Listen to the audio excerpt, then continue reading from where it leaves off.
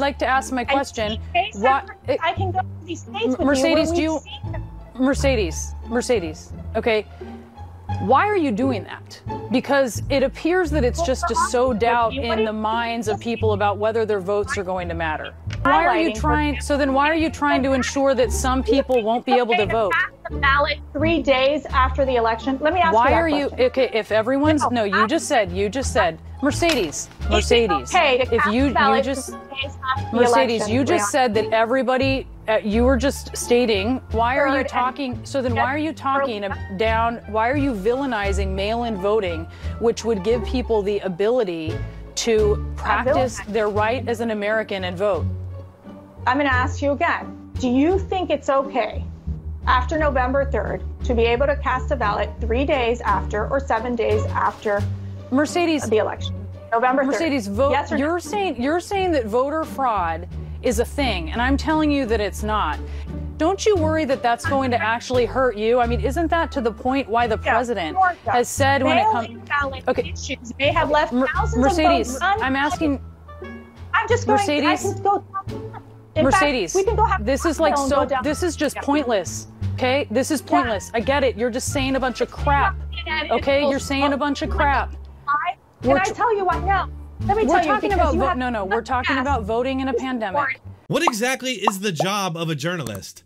I thought it was to act as an objective arbiter and disseminator of information. Their entire purpose is supposed to be to ask questions without a political agenda, but what we continue to see from our former free press is an almost cult-like dedication to burying the truth in favor of pushing the political agenda of the far left and Democrat Party. We're gonna dig into this ridiculous interview, but first give me a quick moment to tell you about this special offer from this episode's sponsor, My Patriot Supply. When you see what's going on in our country right now, there's plenty to be concerned about.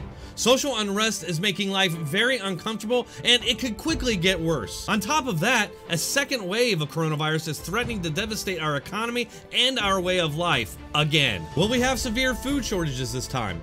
Will supply chains get cut off if people can't work? Will you even be able to go to the grocery store? These are realistic dangers, so don't let yourself be caught unprepared. Here's what to do right now. Go to www.preparewithdronetek.com and start building your emergency food supply today. The experts at My Patriot Supply are the only people I trust and use. And right now, you can save $100 off a full 4-week supply of delicious, nutritious meals the whole family will love. My Patriot Supply makes it easy to be prepared at all times. And saving $100 off a life-saving 4-week supply of food is too good to pass up. The second half of 2020 is gonna be wild. So go to preparewithdronetek.com and get ready right now. That's preparewithdronetek.com. Do it now. Mercedes, the election, November 3rd. Mercedes, vote. Yes or you're saying that voter fraud is a thing, and I'm telling you that it's not. That's why you get segments like this one, where something as serious as overhauling our entire election system just 3 months before the election is treated as unseriously as Hollywood gossip. She just claimed that voter fraud's not a thing. Well, this isn't just about voter fraud anyway. It's about people's votes actually getting to their destination. And if it does reach its destination, then it passes scrutiny of election officials. I mean, seriously, besides voter fraud, here's a list of all the problems associated with mail-in voting.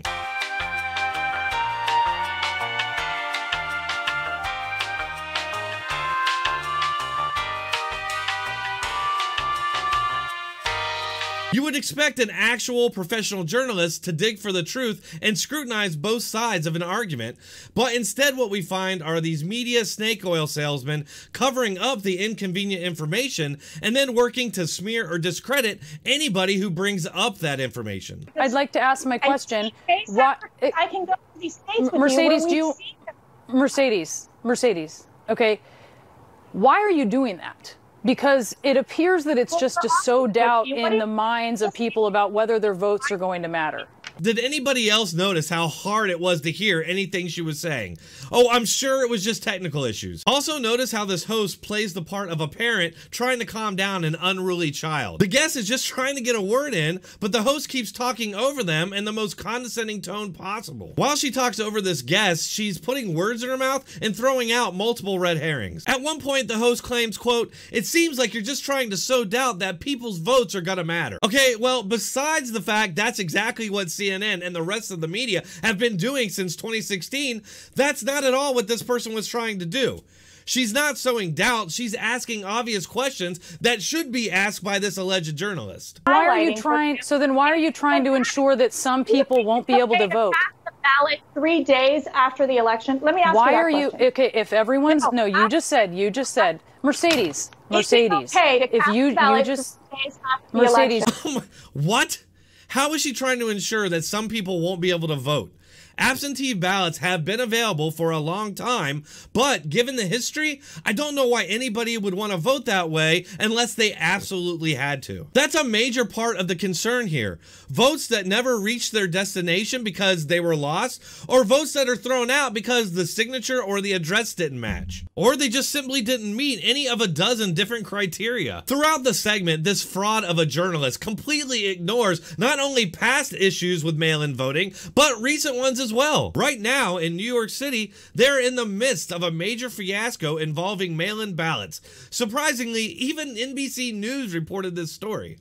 Tonight, 6 weeks after the New York Democratic primary, congressional candidate Suraj Patel doesn't know if he won or lost because election officials have yet to announce a winner. It was just a complete mess of a system. Experts tell NBC News New York election officials were woefully unprepared. So those ballots, thousands of them, were not counted. Why are you trying to ensure that some people won't be able to vote?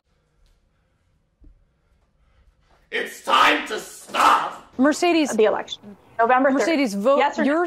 You're saying that voter fraud is a thing, and I'm telling you that it's not. Okay, this is pointless. I get it. You're just saying a bunch of crap.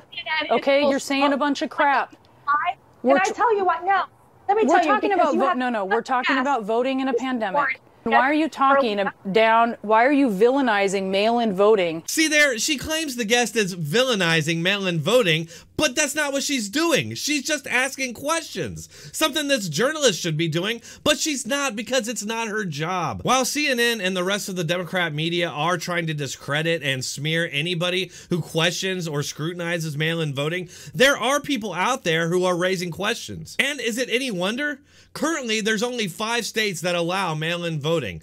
The rest of the country simply doesn't have the infrastructure in place to handle a national presidential election by mail. Maybe we could put that into place over the course of the next few years, but not 2 months before an election. But don't take my word for it. How about Edward Foley, who is director of the election law program at Ohio State University?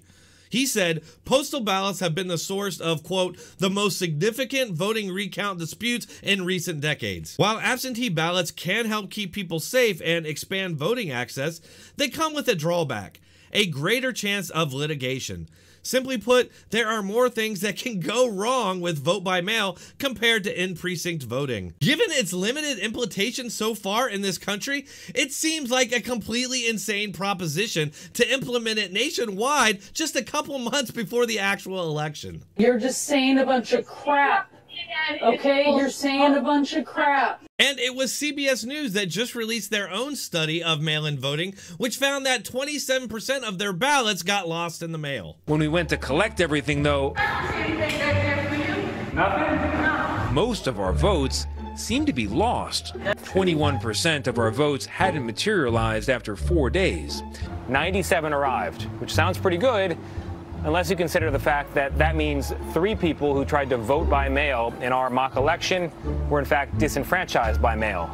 In a close election, 3% could be pivotal. From my perspective, it seems like it's CNN and the rest of the media that are pushing this mail-in voting that want people to think their votes aren't gonna matter. Why can't people go out and vote? They can go out to the grocery and other stores by social distancing and wearing their masks. Why can't they do that for voting? Why would the exact same social distancing guidelines not apply? We all know the answer to that. It's these contradictions and these hypocrisies that lead people to distrust the media, and it's only getting worse. A new poll from Gallup and the left-leaning Knight Foundation shows that America's trust in media continues to plummet, with pretty much only Democrats still trusting them. So this is what the study found. Americans think the media is vital for democracy. The vast majority of Americans, 84%, say the news media is critical. Half, 49% of all Americans, think the media is very biased. Americans think the media is pushing an agenda. 3 in 4 people, 74%, worry that owners of media companies are influencing coverage, up 5 points since 2017. They also suspect that inaccuracies in reporting are purposeful, with 54% believing that reporters misrepresent the facts and 28% believe reporters make them up entirely. And of course, distrust of the media cuts along partisan lines for obvious reasons. I know, folks, I know. It's rough to see this blatant gaslighting day in and day out. It's having its desired effect on people too. I see it all around me. But we have to continue to press forward, to continue to expose the corrupt media, and go out and vote in November. You can help me continue this fight by supporting this channel's sponsors or by donating to one of the platforms that are listed in the description or pinned comment. Thanks for watching. Keep coming back.